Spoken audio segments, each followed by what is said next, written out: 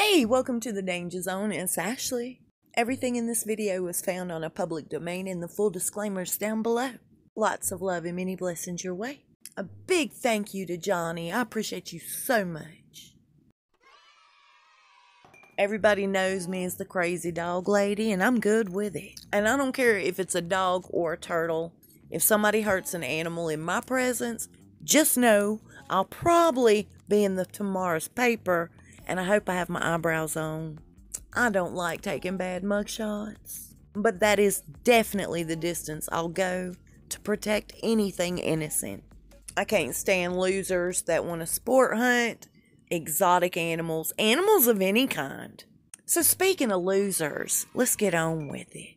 So Harry's very first round of legal complaints was a huge fail for him today. Harry's very first complaint was to the Mail on Sunday for misrepresenting what he had done. So on their Sussex Royal Instagram account, they had posted this montage of animals that were being doctored and rescued by Harry to mark Earth Day, of course. The Mail on Sunday followed that Instagram post up with the truth.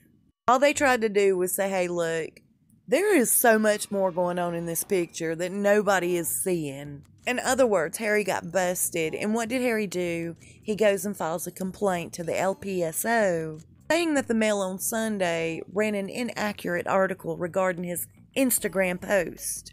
The Mail on Sunday did nothing wrong. They posted the real picture, the full picture, of Harry showing himself, pulling on the tusk, trying to lead the way for this elephant.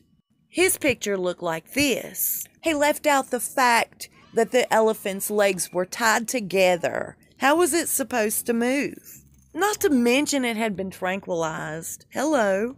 He's as guilty as she is for staging a real good picture. The LPSO came back and said, sorry, Harry. The Mail on Sunday didn't do a thing wrong. You did. Give proper detail in full. And stop trying to edit everything just to benefit you. They say he's so upset. He's a complete hypocrite, just as bad as Meghan. In fact, they all are. And all because this did not work out to his benefit. Harry is now making a vow. He is absolutely going to go hardcore on the Sun. So several years ago, his phone had been hacked, and he is now saying he will not lose this legal battle. Because again, you guys, he's got to flip that card out and play it. The paparazzi killed my mother, and I mean to get back at them. Harry, quit while you're ahead. You're embarrassing yourself. I'm so tired of these people blaming everybody else. Have you guys noticed they don't take responsibility for anything that they're attached to? Nothing they're involved in. They take zero responsibility. They play the victim. In the ABC special, they were the victim. The world is their villain. All of this is a mind game with them. They overuse the word bully because that's the hot word right now. When in fact, they are the bullies and the liars. Just as she set up that entire Sky News photo shoot with that thing dangling on her chest, which I want to tell you guys something really fast. And I thank you for sharing it with me, Georgina. On their websites, on their Instagrams, on their social media, they urge people to contact them. Write in if you have questions, concerns, or comments. So Georgina took it upon herself to write Harry. Sounds innocent enough. However, she mentioned the Sky News setup by Meghan. And instead of saying, Dear Georgina, blah, blah, blah, they returned a failed to delivery to Georgina. And I have a feeling it's their bot system picking up certain words, automatically rejecting these emails from folks they're urging to write in. And that's so super disrespectful. They sit there and say they're humanitarians.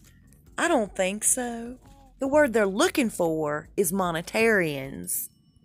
So getting back to the lawsuit, I want to tell you something really fast. I wondered why Oprah and Meghan aren't bosom buddies anymore. Harry and Meghan started the lawsuit against the Mail on Sunday while they were in South Africa. Now, as it was told to me, Oprah was one of the very first to reach out to Meghan and say, why don't you guys try to work it out a different way versus go the legal route. I couldn't figure out why did it matter to Oprah. And then I found this out. Daily Mail is a sister company to Mail on Sunday. And here in the States, we have a thing called Daily Mail TV, and that's the partner to Daily Mail UK. Now, the producer of Daily Mail TV happens to be Dr. Phil and his son. Guess whose money's tied into that? Not only Dr. Phil's, of course, but Oprah's. So she stands quite a bit of money to lose in the event this lawsuit goes into a bad direction. I wondered why Meghan said no. She was not doing the sit down with Oprah first and wanted to go with Ellen to have the first televised interview since breaking away from the royal family. So now we know.